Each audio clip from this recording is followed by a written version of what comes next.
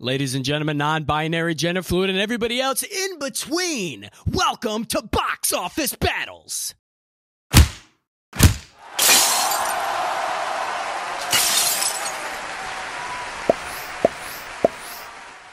A show where we pit two similar movies together, head-to-head, one-on-one, baby, and see who comes out on top. Today's episode, parody versus parody, Galaxy Quest versus Spaceballs. Let's get into it. The classic battle in the space genre has always been Star Trek versus Star Wars, so I thought it would be fun to pit the Star Trek parody film, Galaxy Quest, versus the Star Wars parody film, Spaceballs. Galaxy Quest releasing in 1999, and Spaceballs releasing in 1987. Undoubtedly two cult classics that are both universally beloved and cherished. In this fight, we have 3 rounds. The first round is plot. We're going to analyze the catalyst of the story and how it flows. The second round will be of the players, who makes up the stories and who the villains are. The final bloody round will be of audience reception, box office numbers, and legacy. A great way to end the fight. Stay tuned. I even asked some of my creator friends what they think of both movies. All right,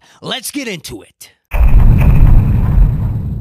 Starting with Galaxy Quest, the story is a fun, interesting take of the cliches of space movies, and it's very meta, and I dig that. The story is unlike any movie I've ever seen, so it gets major points for that. The plot is as followed. We see the cast of an old space adventure show that's clearly this world's version of Star Trek, nicely titled Galaxy Quest. They seem to spend their days doing fan convention appearances and autograph signings. It's clear that the show's former star, Jason Nesmith, really digs all the attention he gets from all the appearances. And all the other former actors of the show resent him for it, mostly because he gets the majority of the attention. It's also shown that Jason lives in a beautiful big house, and all the other stars are living mediocre lives. At a convention, Jason is approached by the Thermians, a group of actual aliens who request his help, and Jason thinks they're just role-playing, and they want him for a convention appearance. He agrees, and the next morning they pick him up, and Jason is quite hungover, so he doesn't pick up that they're actual aliens. They transport him to a replica of the ship from Galaxy Quest. He confronts the enemy of the aliens, Ceres, who demands the Omega-13, a secret superweapon mentioned in the show's final episode. Of course, in this world, the show is fiction, we know that,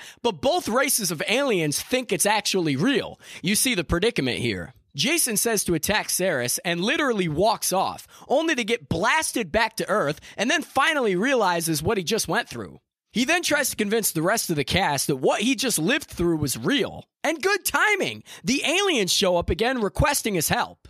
The cast weirdly thinks it's another job, and they all join him. On board the ship, the team learns that the aliens have no concept of fiction, and believe the show was actually just historical records of the planet. Ceres, the evil enemy, returns and attacks the ship, and of course all the humans freak out. I mean, I would too. The ship ends up severely damaged, and they all make it to a nearby planet to retrieve some fuel for the dying ship. They find fuel on this planet and steal it from these small little aliens, unrelated to the other 2 races of aliens. I know you're following. When they get back to the ship, they realize that Ceres is taking control of the ship, demanding the Omega-13 weapon. Ceres forces Jason to admit that he's not a real commander to the alien crew, and then activates the self-destruct button and heads back to his ship, leaving everybody to die. The humans get a plan going to deactivate the explosion and defeat Ceres' troops still on board. And you will never guess how they did this. Jason communicates with a Galaxy Quest superfan all the way back on Earth via a radio because this superfan has a wild amount of knowledge of the crew and the ship. I don't know either.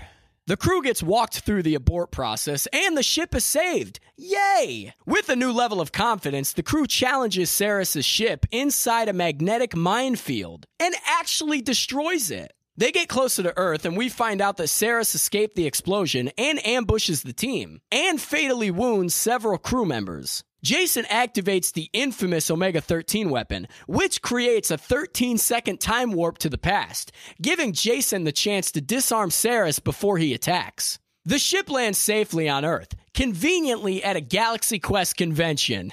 Yeah, I'm sure it did. The crew leaves the ship to find cheers from hundreds of fans, and we end our story finding out that Galaxy Quest is revived as a sequel series, just like Star Trek did. Wow, what a story, man. Like I said, Galaxy Quest gets major points from old Joey C for the unique factor of it. Let's move on to Spaceballs. Directed by Mel Brooks, everybody knew this was going to be a masterpiece. The guy's the man. He made Blazing Saddles and Young Frankenstein, just to name a few. My producer is looking at me off screen in a very disappointing look. He doesn't like Mel Brooks. It's a great spoof on Star Wars and actually feels like if Star Wars was a goofy comedy. We see planet Spaceballs has used up all of its precious air, and President Scroob has a plan to steal the atmosphere from the neighboring planet Druidia by forcing its ruler, King Roland, to give him the code to the atmosphere. While this is happening, we see Princess Vespa in the middle of an arranged marriage ceremony, and she decides to flee with her droid, stealing a ship and flying off. King Roland contracts Lone Star and his half-man, half-dog, Barf, to rescue Vespa for a large sum of money, because they owe money to a crime boss, Pizza the Hut. The duo rescue Vespa and Dot Matrix from being captured by Spaceball 1, the ship trying to use Vespa as ransom for the combination for their atmosphere. As the two ships are racing through space, Lone Star's ship runs out of fuel, and they have to make a crash landing on a desert moon. The four heroes travel on foot before passing out, and being found by the Dinks, the Jawas from Star Wars in this world. They are taken to the safe haven of Yogurt, where Lone Star learns about the power of the Schwartz. Dark Helmet from Spaceballs 1 shows up and kidnaps Vespa and Dot, which leads Yogurt to give Lone Star the Ring of the Schwartz, so he can use the power of the Schwartz. Dark Helmet uses Vespa as extortion against King Roland, threatening to reverse her plastic surgery if he doesn't give him the code to the air.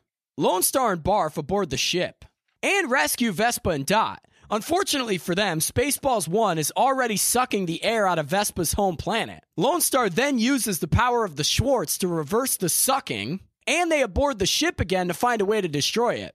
Lone Star finds a self-destruct button because, fuck man, there's always one. The button gets activated, and Lone Star and co. escape the exploding ship, sending the crew of Spaceball 1 to land on a planet inhabited by talking apes.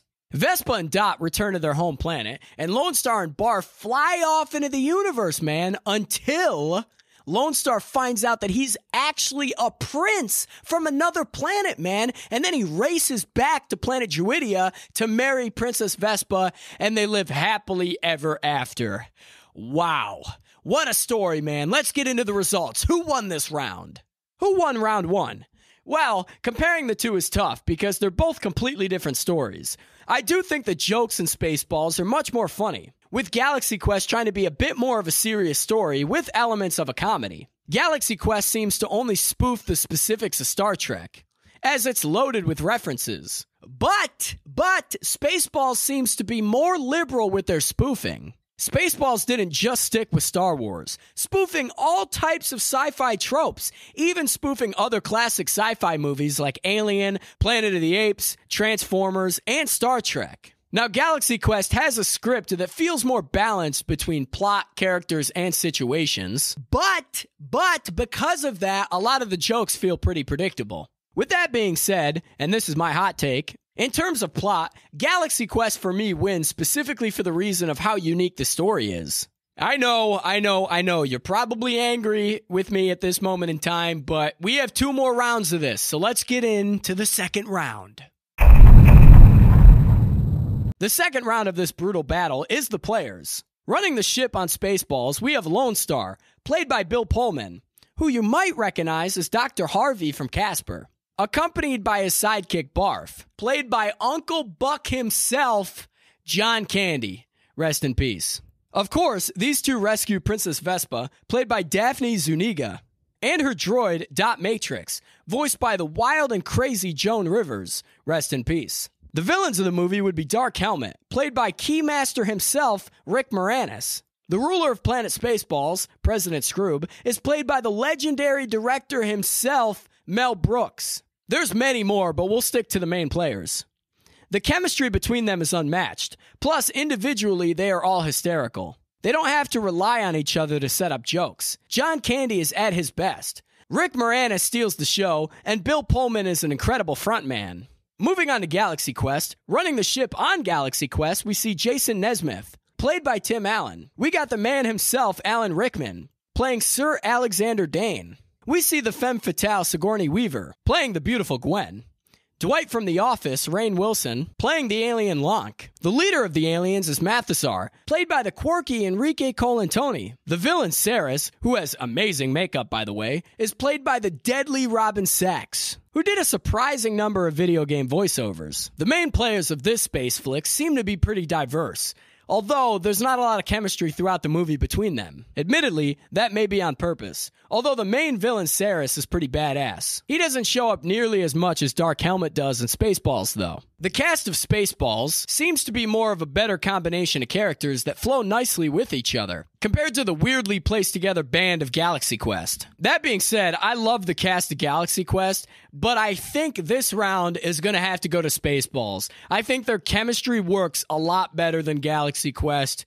So we're going with Spaceballs, baby. Haha, it's 1-1, baby. All right, let's take a break and hear from our sponsor. Well, let me tell you, this is a good video so far. We got to talk about today's sponsor. Go to patreon.com/officialjoeyc for all your exclusive Joey C needs. We have exclusive live streams, exclusive reviews, exclusive behind the scenes videos, and weekly check-ins, man. And there's even a tier where you can pick a video and I'll do it, no questions asked. Within reason, folks. This is the internet. We have guidelines, you know what I'm saying? I have to tell you that. So, folks, go to patreon.com/officialjoeyc. I'd love to have you. Back to the video. Here we go, baby. Going into the third and final round, we are tied up, baby. 1-1, Spaceballs versus Galaxy Quest. Who will come out on top? I don't know. You'll find out. The final round will take a look at audience reception, box office numbers, and legacy. Let's start with Galaxy Quest. This 1999 film made about $90.7 million at the box office on a $45 million budget. Not too shabby. I was shocked to learn that it made $7 million on just the opening weekend alone. It's important to know about the audience reception is that it received positive reviews from critics and audiences for both being a Star Trek parody film and a comedy film. So that's major points for Galaxy Quest. Taking a look at Rotten Tomatoes, Galaxy Quest has 90% fresh and a 79% audience rating. That's not too shabby. That's pretty good. It's easy to see why Galaxy Quest is beloved by fans. Moving on to Spaceballs, the 1987 film made $38.1 million at the box office on a $22.7 million budget, so it wasn't nearly as financially successful as Galaxy Quest. But that's not a defeat just yet. It made about $6.6 million on its opening weekend. So once again, not as successful as Galaxy Quest. Let's take a look at the reception from critics and audiences. It actually received mixed reviews from critics, which is kind of shocking because this is such a cult classic film. It's important to note that it seems to me that most of the love for this film came years after when it was released on VHS. Looking at Rotten Tomatoes, we have a 57% score on the tomato meter.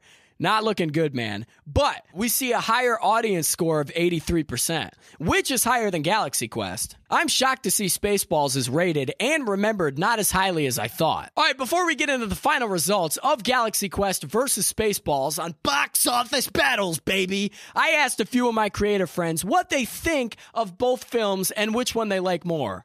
Roll the tape. Okay, Galaxy Quest versus Spaceballs. This is tough. I love both these movies. And I'm here to do what seems like a very impossible task. 3 guesses on which side I'm going to come down on in this debate. You can tell by my massive amount of Star Trek ships behind me that I am a Galaxy Quest fan. Spaceballs and Galaxy Quest. 2 fantastic movies on their own right, and I somehow found myself in the middle to pick between the two to find which one is better. In fact, even coming on here to tell you which one is better was difficult for me. Comparing Galaxy Quest and Spaceballs and picking which one is best. Honestly, worst question ever to ask, because you're asking me to choose between Star Trek and Star Wars, and you fucking know it. At the same time, though, it really comes down to the meta behind the movies for me. So, like, it's the intent, right? So with that, there's casting, there's individual performances, storyline, overall cohesiveness. Galaxy Quest versus Spaceballs is honestly kind of a mean question. Like, asking me to choose one is like asking me to choose if I prefer chocolate or peanut butter. Both are spectacular. I can't just decide between the two of them like that. I love both these movies a lot. I've actually covered Galaxy Quest on my show. They both have stat casts. They're both hilarious. I think Galaxy Quest might be better written. Everybody just kind of goes for it in this movie. It's got a stacked cast. Alan Rickman is hysterical. Probably one of his funniest performances, definitely since he played the Sheriff of Nottingham. I am a Star Wars fan, and I haven't seen any Star Trek thing, well, maybe besides a couple episodes of Voyager, so you'd figured I'd go with the Star Wars movie. A satire of Star Trek starring Tim Allen. Okay. But here's the thing, you don't watch Galaxy Quest for Tim Allen. You watch it for Alan Rickman. You watch it for Tony Shalhoub. You watch it for Sam Rockwell. You watch it for Sigourney Weaver, if you're me. She is my favorite actress of all time. Mel Brooks, a god, right? Anyone who disagrees should educate themselves. He specializes in spoof and satire. He's always been really good at it. Spaceballs is an obvious spoof on Star Wars with amazing casting through and through. We've got Rick Moranis as Dark Helmet. We've got John Candy as Barf.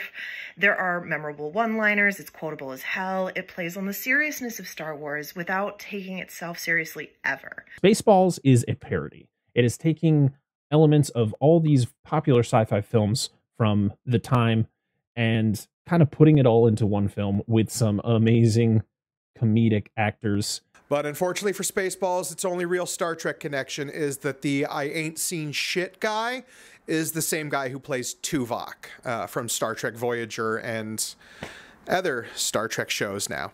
However, I really like a lot of like the jokes and gags in Spaceballs. It's the fact of like maybe which one is funnier.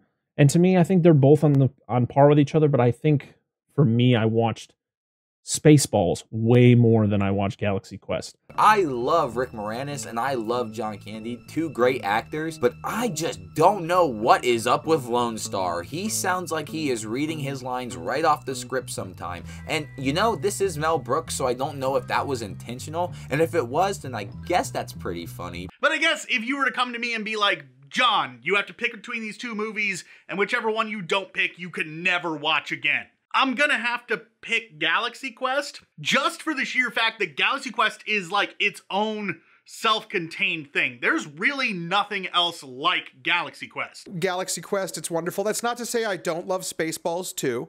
Spaceballs is wonderful. I actually think Galaxy Quest is way better than Spaceballs. And when I mean way better, I mean the tiniest of slivers you could have as way better. But I assure you, if way better could fit, it would. If I was stuck on like a desert island and I could only have one of them, I think I'm gonna go Spaceballs. But you win either way, really. And I'm going to have to say Spaceballs comes out on top by a small margin. Star Trek.